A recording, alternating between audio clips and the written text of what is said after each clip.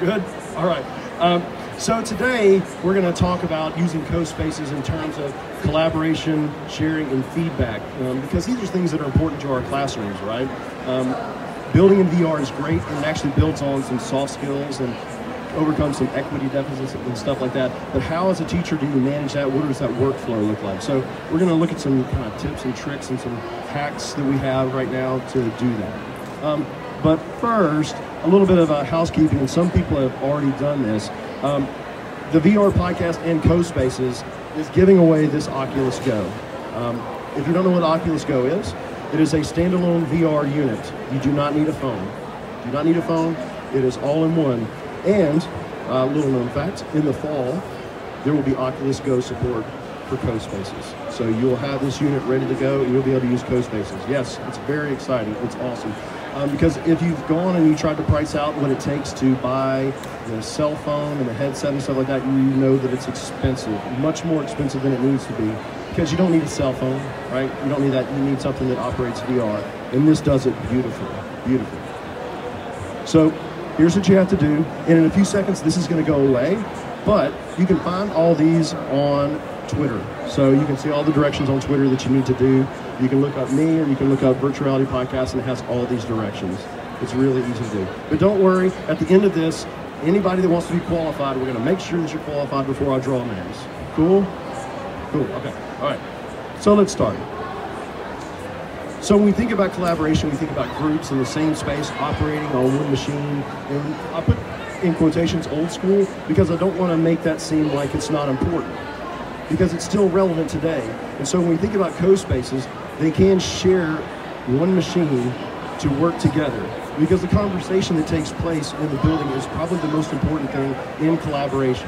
It's not necessarily that they're each working on each different little part. It's about how they interact with each other while they're doing it, right?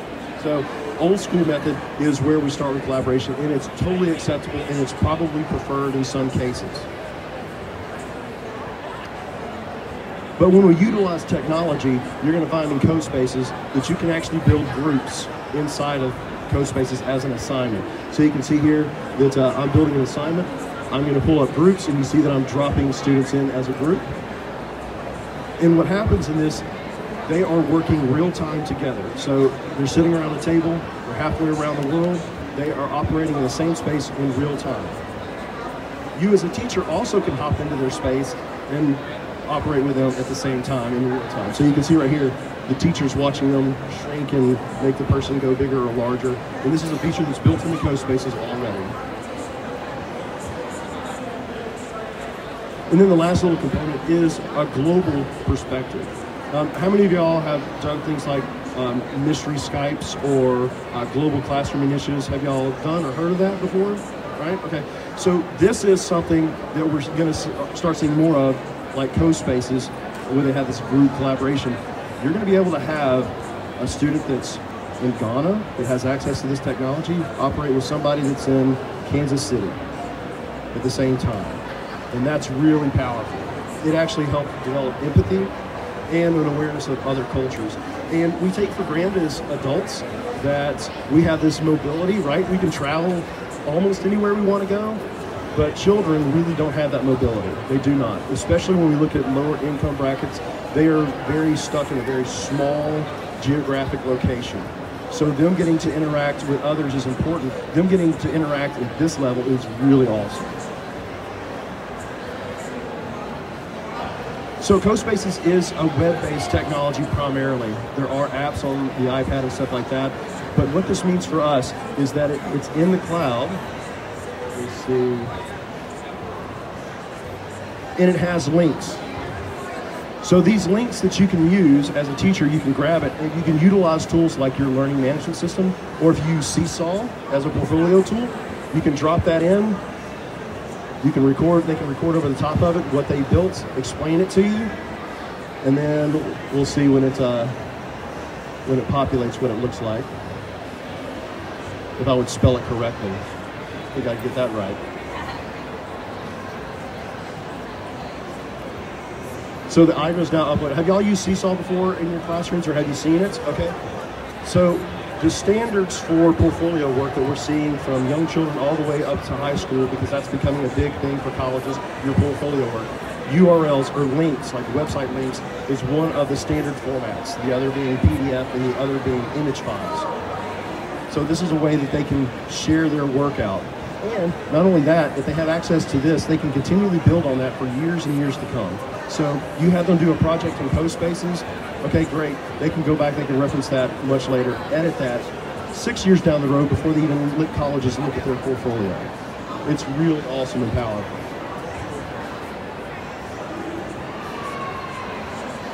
And there's also these other options. You saw that link dropped into Seesaw, but since it is a tool that you can use natively on the iPad, have y'all done that before with screen recording? You can actually record it, they can play their game, they can explain to you what they did, and that becomes a video file. But also on other other platforms, like on the MacBook, you can use QuickTime. On an Android device, AZ Screen Recorder is the best, and then Screencastify is what you use on all the other platforms. So you can kind of capture that and share that out as a video file. And this is the one that I love the most. How many of y'all know about embedding? Okay, oh great, perfect. So you can embed CoSpaces inside of a website or anywhere else. You can embed it in your learning management system. And as you're going to see here in a second when I publish, it is now loading on the web page. And not just loading, it's completely interactive on the web page. So watch, I'll click play. And I'm moving inside of the space, embedded right on that web page. So if you have kids that create a website and they want to put there in a particular order, and then they want to add like text next to it, or they want to add it to a blog post or anything like that, you can do that.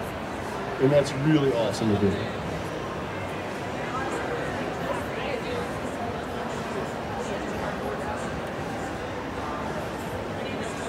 All right, so for feedback, and I go back to the old schools in quotation marks, because this informal method of assessment is really important. You want to interact with your students. So I don't want to discount that. It is very important that you are interacting with them in that manner. But there are some other options, such as using some tools that are built into CoSpaces to kind of hack your way around. Have y'all looked at CoSpaces and the speech bubbles and the think bubbles yet? So you can add that to any object. So you see on the stairs, I put a speech bubble and I called it teacher notes, and I left a note. Because remember, in the group work, you can drop in and you can see what the group's doing. Individual assignments are the same way. You can drop in, you can see what the student's doing. You can tag it with the speech bubble or a think bubble, put your notes in it, and they can go in and edit, and when they complete whatever you said for them to do, they can just delete that and they can move on. And that's available on any object. Any object that you put in CoSpaces, you can add that speech. But there's another method if you get into things like the actual coding aspect, the text-based coding. And is there anybody here that does any type of online coding? A couple? Okay. So inside of CoSpaces on a laptop or on a desktop, you have the option of text-based code. And you can see this, y'all see this different color here? It's green. This right here signifies that this code is not recognized to do anything. It's just a note. It's called a code comment. So you do this // and I put movements, because I just notified that, this is going to be my movement from everything down. So it's just a note for people that are looking at the code. There it is. But you can leave other notes too. You can say, hey, I noticed that you built this in this way. Maybe you need to try this method. But they also have another that's even more advanced. And you can see it as I'm typing all these notes. We'll get to it here in a second. It's called collapsible code. And so the first one is //. This one is /** or asterisk. And it allows you to leave as many comments as you want. You can leave a whole page if you want, and you can collapse it down, and they can as well. So that's another way you can kind of hack your way into leaving notes for your students. And you can do that remotely. You don't have to be there with them. So in the evening, when you want to assess what they're doing, you want to leave them with some feedback, you can do this as well. Okay? All right. So those are the only things that I had to share with you today. but I'm willing to take some questions about that. And I'm also going to share this out on my Twitter, this whole presentation, so you can see exactly everything that I just did, and you can also see, or get touch base with me to see how we operate, or how to operate this. This is my Twitter handle, at James McCrary.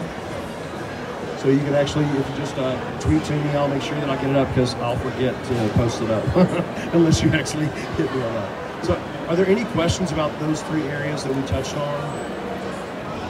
No? No? Okay. Hold on. Got all these notifications. All right, so we have a few minutes. Is there anybody that needs help qualifying for this? All right. So let's go here.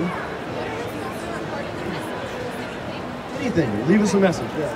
Just make it appropriate. No inappropriate messages.